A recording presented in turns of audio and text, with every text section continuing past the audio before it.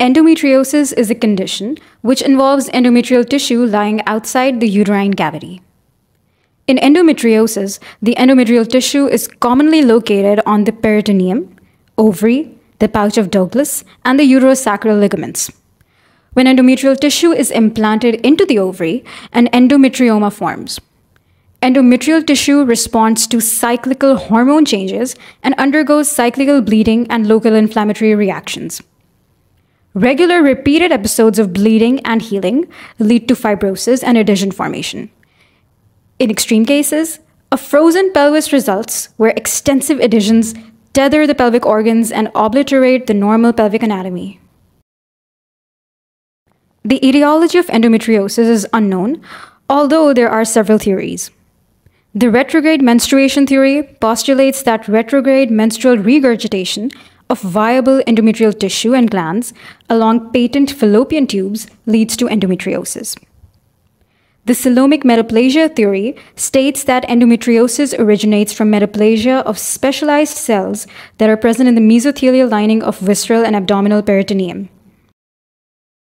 Vascular and lymphatic embolization has been demonstrated and explains endometriosis in sites outside the peritoneal cavity, such as the lung. It has been suggested that genetic and immunological factors may alter the susceptibility of a woman and allow her to develop endometriosis. Let's have a look at the clinical features of endometriosis in relation to the site of the lesion. Endometrial tissue at abnormal sites in the female reproductive tract, such as the ovary or fallopian tubes, leads to dysmenorrhea, which is painful menstruation, lower abdominal and pelvic pain, dyspareunia, which is pain during intercourse, rupture or torsion of an endometrioma, and infertility. Endometriosis involving the urinary tract leads to dysuria, which is painful urination, cyclical hematuria, and flank pain due to ureteric obstruction. Endometriosis affecting the gastrointestinal tract leads to dyschezia, which is painful defecation. It also leads to cyclical rectal bleeding and obstruction. Vascular or lymphatic dissemination of endometrial tissue to the lung can lead to cyclical hemoptysis and hemopneumothorax. The key indicators of endometriosis can be remembered by the 4 Ds, which include dysmenorrhea, dyspareunia, dysuria, and dyschezia. So what investigations or diagnostic tests can help diagnose endometriosis? Well, in addition to the baseline investigations, such as a full blood count, serum electrolytes, urea, and creatinine, an abdominal or transvaginal ultrasound can be useful for identifying rectal diseases or endometriosis involving the ovaries. An MRI can detect lesions greater than 5 mm in size, particularly in the deep tissues, such as the rectovaginal septum.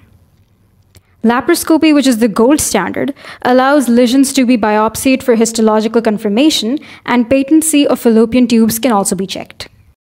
It is to be noted here that even if a doctor suspects endometriosis, it isn't necessary for the patient to undergo a laparoscopy to confirm the diagnosis, because the management will be the same regardless.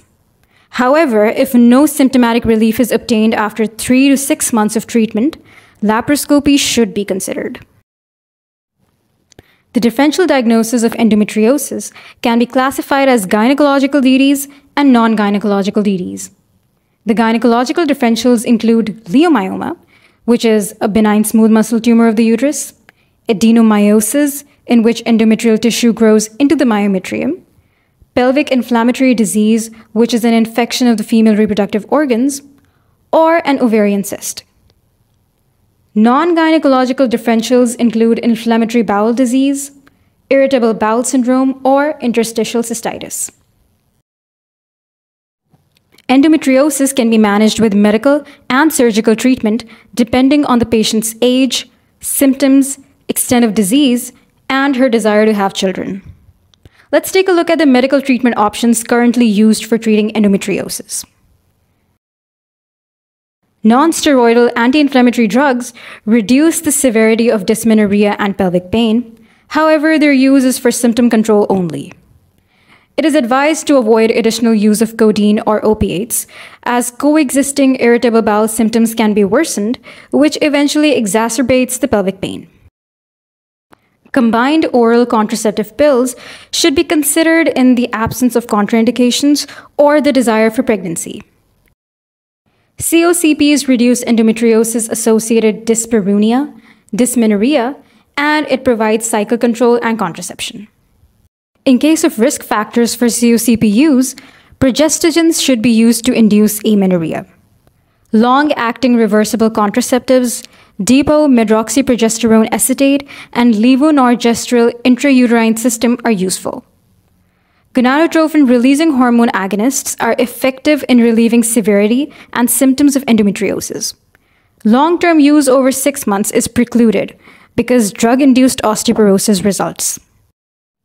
The type of surgical treatment provided to patients with endometriosis depends on whether the patient wants to have children or not.